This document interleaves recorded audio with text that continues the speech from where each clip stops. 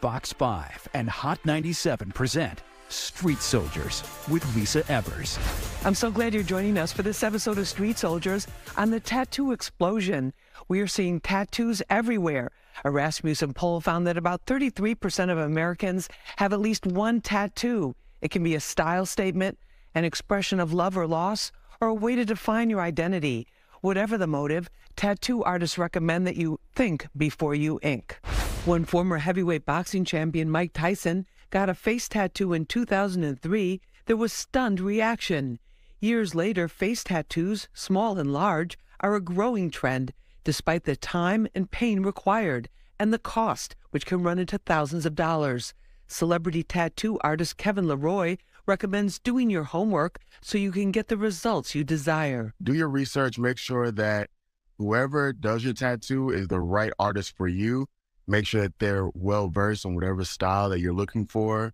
Make sure that they're certified. Once banned from many professions, tattoos are now seen on pro athletes and performers on the public stage. From heavy metal artists to hip-hop stars, tattoos are a way of setting themselves apart from others and yet looking like they belong on the scene. Some tattoos, like Tupac Shakur's Thug Life tattoo on his stomach, become iconic. Tattoos can be very important to a hip hop artist. Sometimes they get tattoos to tell stories that they've been through, whether it's to share their memories. It's a form of expression, to be honest, just as well as their lyrics are telling a story, their bodies are telling a story now, too. Reality TV star Blac Chyna surprised fans when she decided to change her entire look and have a tattoo which she said had a demonic theme removed. Tim Gorgon, owner of Gotham Tattoo Removal, had what's called full sleeves, tattoos on both his arms when he was in a heavy metal band. Now, as a businessman, he's halfway through removing them all, but it takes time, anywhere from 4 to 12 sessions, about 12 weeks apart, and it can be costly. Palm size, something like this, usually starts around $250 per session. It kind of goes up and down from there depending on the size of the tattoo. Usually sleeve work, I cap out at like $450 per session. Let's find out what our panel has to say. Joining me right now is Tim Gorgon. He is with the founder and CEO of Gotham Tattoo Removal. Tim, thank you so much for being with us. Thanks for having me. We appreciate it. Also with us is Amber Corinne. She's a staff writer and a culture commentator with Vibe Magazine. Amber, thank you so much for being with us. Thank you so much for having me. I'm excited to be here. Thank you. We're excited to have you. And also with us is Kevin Leroy. He's also known as Babyface Killer on his Instagram, and he's a very well-known tattoo artist, entrepreneur. You've seen him on TV all over the place.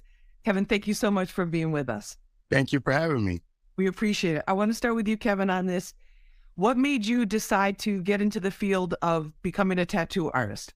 Honestly, I had just graduated high school. It was 2006, and at the time I was an artist that knew I didn't really want to go to college, and it honestly just chose me. I was getting tattooed, and I had a guy who was kind of mentoring me at the time, kind of pushed me into it, and it just made sense. It was one of those things that made me money, and I was really happy doing it.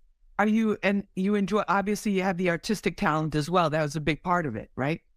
Yeah, I've been an artist my entire life, so it just absolutely made sense. When I did it, I wasn't sure that I wanted to do it, but I remember kind of trying it out and practicing. You had little fake skin and all that, and it was something that just really intrigued me, and it was just I didn't think much was gonna come from it, but the more I did it, the more it made sense. And here you are. So we're gonna find out more about your amazing career as well and all the work. Amber, we see the tattoos on artists, a lot of hip hop artists. Can you be a hip hop artist today without having any tattoos? Well, there are some artists who don't have any, but we know that tattoos has become another element of hip hop, right? Just like we have, graffiti. Back in the day, there were break dancers, down to the clothes that you wear, the jewelry that you wear. Tattoos are just another element of that, of hip hop, right? And, sometimes it gets a negative connotation when it comes to rappers because, often it's associated with violence and, negativity. But then, tattoos do tell a story. It tells memories that they've been through. It's a form of expression. So I think that, being a rapper and expressing yourself through lyric it goes hand in hand with having tattoos who kind of, that kind of express what you've been through, but on your body. So I wouldn't say it's a requirement, but we know that it's definitely an element of hip hop. And people are, and very popular with the fans too, obviously. Absolutely. All right. Tim, you had a lot of tattoos. You still have some, and you're taking them off. Why? Just my aesthetic kind of changed. I started getting tattooed when I was like 19, 20.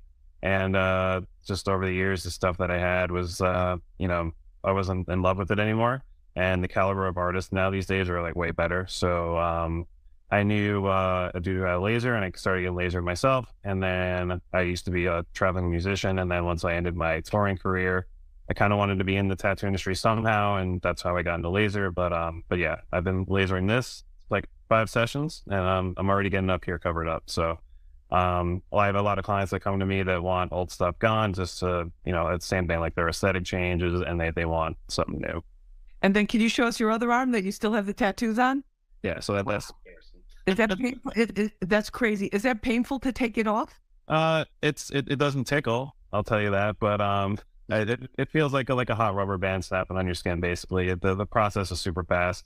The most it'll take usually for sleeve work is usually like 5-10 minutes, and anything small is usually like a couple seconds to like 2 minutes. Stay with us. There's more to come. What are the kind of things that people are getting tatted on right now? So for me, the main thing that I tattoo are typically like portraits, of like loved ones, people who have passed. A lot of times people are getting like, religious themed tattoos, like whether it be, like crosses or, Virgin Mary, things like that, things like classic imagery, things that, you won't regret in 10 years. But at the same time, I've seen people get like, right now, what's really popular is like anime tattoos. I feel like that's a culture that's been blowing up here recently. But I think it just depends on like region or like the things that you're just interested in. But everybody's different. But for me right now, all I tattoo for the most part is just portraits and roses for real. Oh, that's great. So then that's very intricate. How long does it take to do a portrait tattoo, like on somebody's arm or somebody's leg? So I do black and gray and color. So like for a black and gray portrait, typically it could take anywhere from like maybe 3 to 6 hours, but a color portrait could take anywhere from 6 to 12 hours. I've even spent up to 30 hours on a color portrait before, but it just ranges depending on the photo. Amber, with hip hop artists in particular, are there certain themes that are popular on their tattoos that you've noticed? I would say a lot of like pretty much what Kevin said, whether it's the spiritual thing, the portraits. I think for me, one that kind of stands out, and I'm not really sure of the concept behind it, but the ice cream cone that's on Gucci Mane's face, like that one stands out to me a whole lot. So I guess it really depends on, what it means to those rappers and why they're getting them. But I've definitely seen a lot of the spiritual scriptures and portraits and, even down to their name. So Tim, the tattoos have become obviously they've always been associated with gang culture as well, with some law enforcement. I'm usually a police and crime reporter, but there's a lot of law enforcement agencies. They have databases of different tattoos that signify, certain gang affiliations, certain things that they've done in the past in terms of on the streets, and then even now, like there's a lot of these full neck tattoos. How tough is that to get taken off if somebody comes home, after doing some time or whatever, and they decide they want to turn their life around and make a fresh start? Usually not too hard. It really depends what kind of ink, especially if they got it in prison. It really depends on the kind of ink that they got tattooed with. Most of the time in prison, it's not, ink that you would buy from a store or online or anything. It's pretty dumbed down.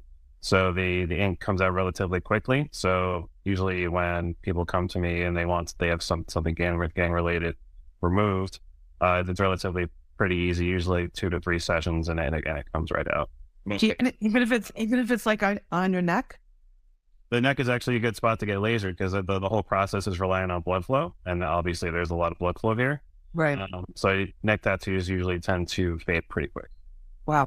Yeah, but what about the face tattoos? Because we've seen like social media has been, there's been a lot of talk and controversy and just a lot of attention about people having face tattoos. We'll see, like a very pretty girl, and she's got like tattoos all over her face. Like there's barely an inch of skin that's not tatted.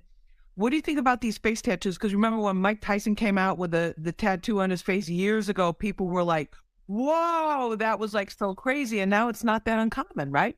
I mean, honestly, like it goes two different ways. I feel like some people, is just part of the tattoo culture. You'll get a lot of tattoos all over your body, like your real estate is gone, and there's only one place left, and it's like, okay, I have ideas for my face. But then you have the culture nowadays where a lot of younger people are getting tattoos on their face, I think just for the wow factor, where that is one of those things that I just really wish that people would kind of like take more time to consider, because you'll get it, and then you maybe like 5 years later your aesthetic changes and you have to go and see Tim, so I just feel like that's one of those things that I don't want people to get face tattoos, just to kind of have the little shock value, and just to be able to post on Instagram. But yeah, it's definitely becoming more popular, way more popular than it was when I was coming up. Kevin, if people are going to look for a tattoo artist, what are some of the things, because we see these shops opening up in a lot of different places.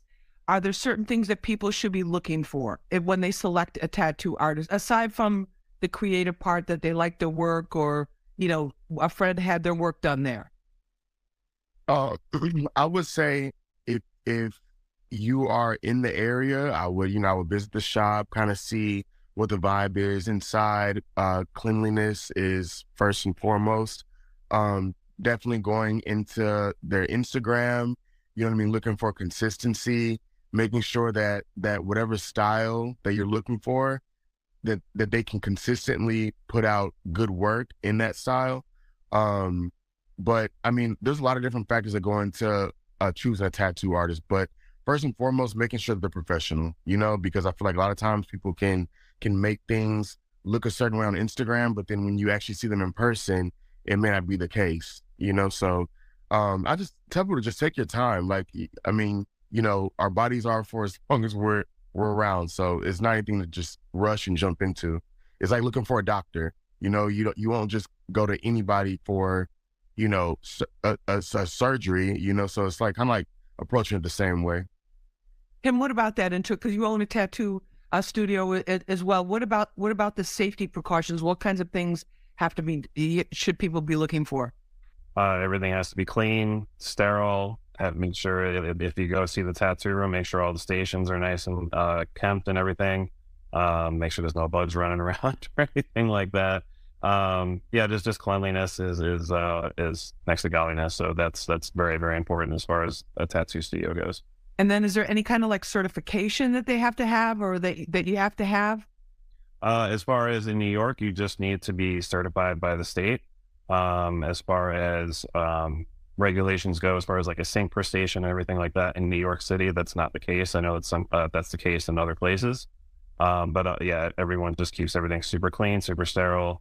Everyone has a BVP certification, bloodborne pathogen certification, so everyone's well versed in that.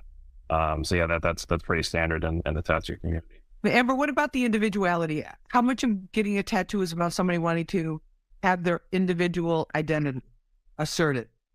I think it has a lot to do with that. I do believe, like I said before, that some are just in the moment and getting tattoos and not really thinking about it. But there are some who really have tattoos who tell a story and really, symbolizes something that they've been through. So I think it does identify, who you are. I think to like people like Tupac, the late Tupac, who had the Thug Life tattoo. And that was like his, a statement that when we think of that tattoo, we think of Tupac. And when we see other rappers getting similar tattoos, we think of Tupac. We know that, they're emulating him. So, that's one that kind of, symbolized who he was, and that's who we associate with. So tattoos can definitely serve as like, a part of someone's identity. Absolutely.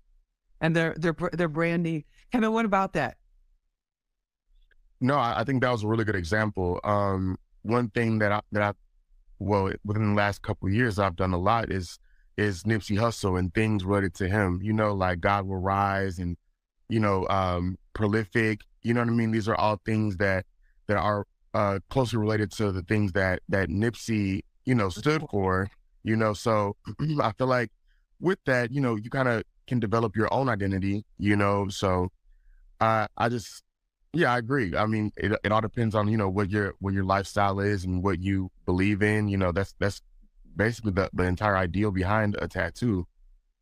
And then in terms of the Tim, in terms of the appearance, because like people that were a lot of people that work in the health, health services fields where they have to wear a uniform to work, they're part of a, whether it's nurses, doctors, healthcare practitioners or whatever. There were a lot of industry kind of rules where they couldn't have tattoos visible while they were working. Have you had people come to you because they wanted to get a specific job and they needed to get rid of the tats?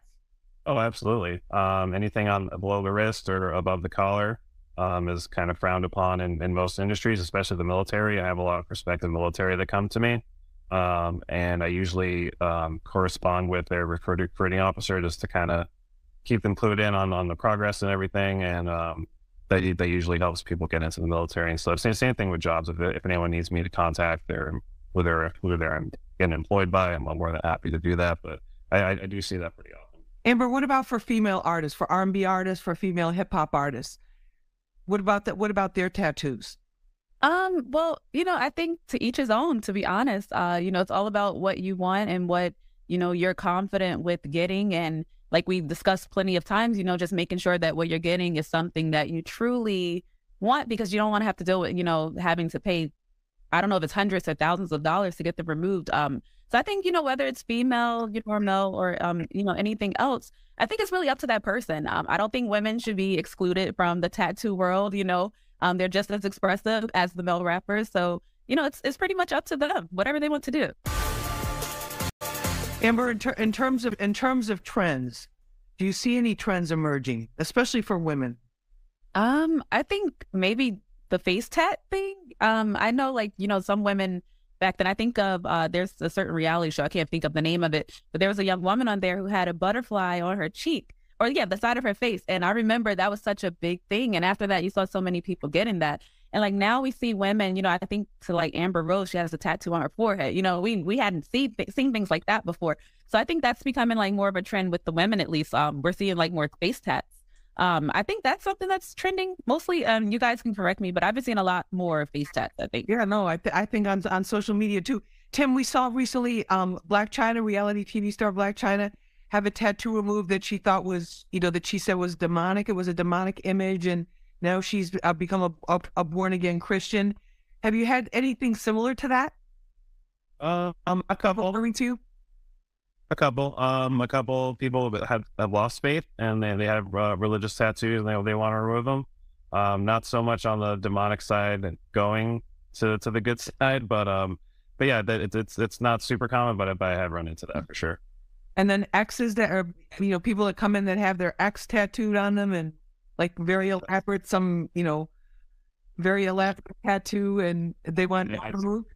I see a lot of names. I see a lot of names come through here for sure. So best bet, if it's still iffy, hold off on that, right, Kevin? I tell people all the time, if it's not forever, if it's not your child, if it's not blood relation, don't get it. Just don't get it. I agree. Things can change, and things can change, and it's a lot more difficult to change the tattoo. Yes. If you have that. Well, Kevin, any last tips for people that want to get tattoos? My main tip is just take your time. Just take your time. Do your research. You're not going anywhere. Just take your time. Exactly. Amber, final word on the culture, the tattoo. Is it going away or here to stay? You never know. It might become something that starts to fade. Right now we have the BBL culture that's kind of fading away. So, some rappers are not even wearing big chains anymore. Tattoos. Oh, nah, Amber, it's not going nowhere. It's not going nowhere.